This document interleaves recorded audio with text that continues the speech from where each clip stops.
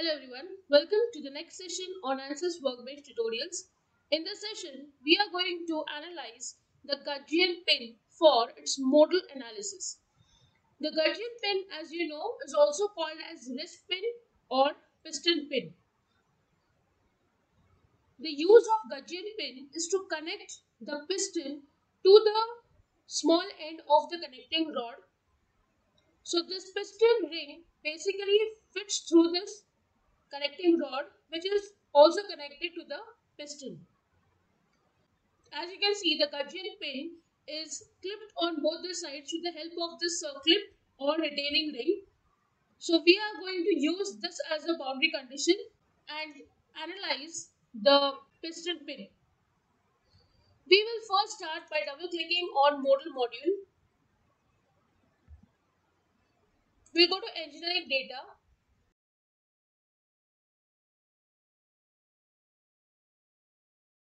There are various materials that can be used for the analysis of Gudgeon pin.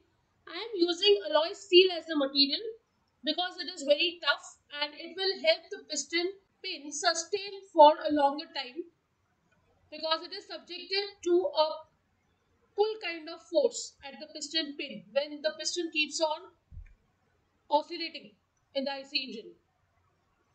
So we will start by allocating the material as alloy steel. I already have the properties with me, so I will be directly giving the values here. You can take up these values and use it for your analysis.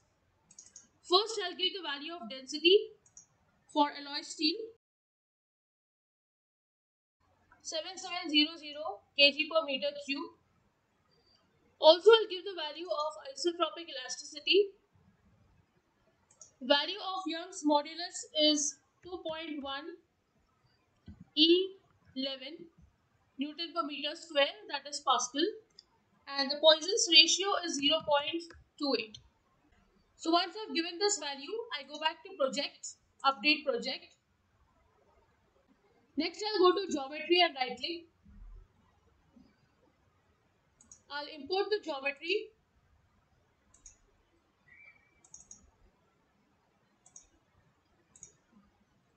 I have already created the geometry in the previous session. You can go through the design of piston pin. Next I'll go to model.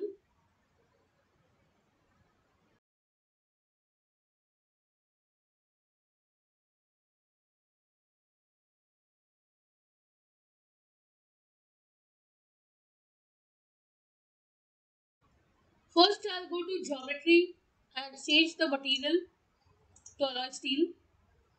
I'll give the meshing as fine and update.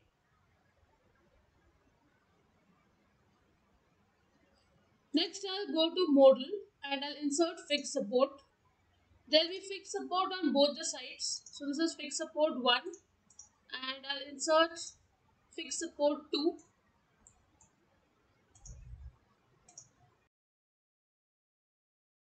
Next I'll go to solution and I'll solve.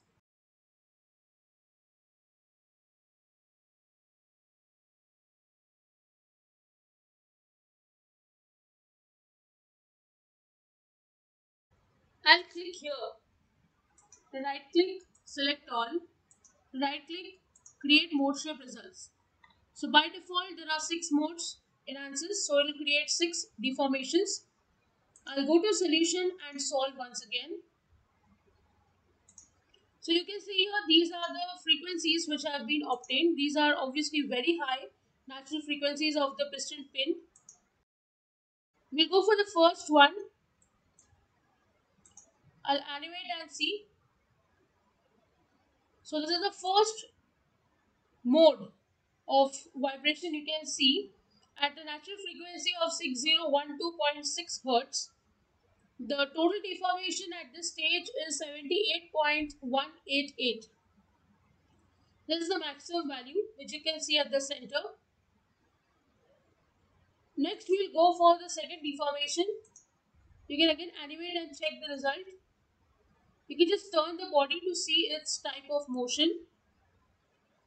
Here the frequency is again 6012.6 and the deformation is 78.188 mm. The values are same but the mode of vibration is different. You can see the pattern of its motion is different. Now we'll go for the third one.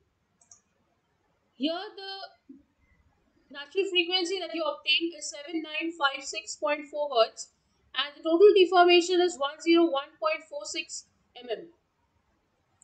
Deformation is also quite large and so is the natural frequency. Next we'll go for the fourth one.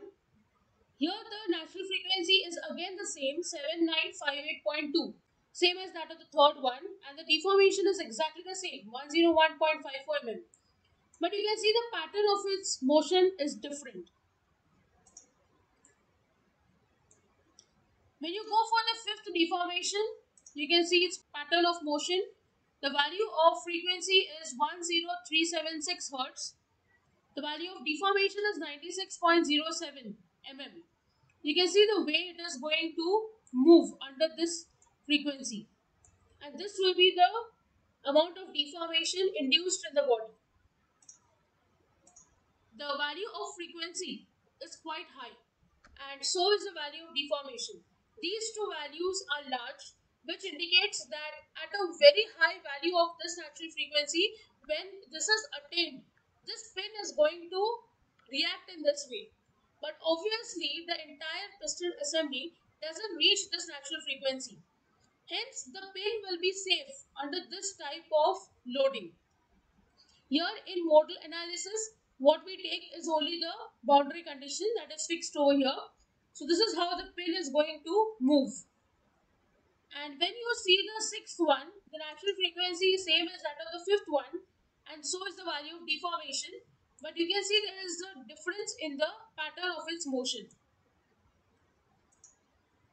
Alloy steel is one material which has given these results. You can change the material and you can see what will be the value of natural frequency and deformation at that for that material and those properties of that material. Steel is another material which can be used. Steel is the most common material used because steel is very tough and your material here can go into cyclic loading. So steel is definitely good with cyclic loading. We will discuss about that in the session of static structural. As of now, we are just discussing about the frequencies and the deformation. Now, I would like to add something here that is when you go to the solution part, you have seen six of them which appear directly on the screen. But when I go to analysis settings and I change the number of mode, I would want to see that if I have 10 modes, what would be the pattern of its motion?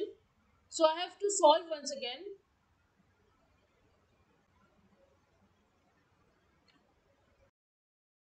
I'll just right click, select all, create mode shape results. You will see. Okay, so it just got repeated. What you can do is you can remove the seventh one. So I deleted 7 to 12. What remains is 13, 14, 15, 16. So I just got 10 results here. I'll go to solution and solve once again. I want to see that for the seventh one, you can see here, though the deformation numbers are not in order, but when you see the table to the right, the mode number is 7. Here the value of frequency is 10681 Hertz and you can see the deformation has reduced. It is 80.325 mm. You can see its pattern of motion is also different. You can go to the next one, that is the 8th mode. The value of frequency is 12582 Hertz. Again the value is increasing. Here the value of deformation is decreasing. It is 74.321 mm. We will check its pattern of motion. You can see the way it vibrates. See the ninth one, the value of frequency is 12582, similar to that of the eighth one, and the value of deformation is also the same. You can see the pattern of motion is almost same, but you can see the intensity has increased a bit. And when you go for the 10th one, the value of frequency is 14394 Hertz and the value of deformation is 97.045 mm. You can see its pattern of motion. It's obviously different than all others that you have seen. In this way, you can analyze the Gudgeon pin for its modal analysis. You can figure out what are the various frequencies and deformation attained by that body for the material of alloy steel. With this, I end the session. I hope you have understood the analysis. If you have any doubts, please write to me in the comment section.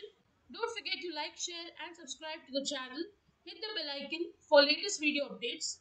See you in the next session. Thank you.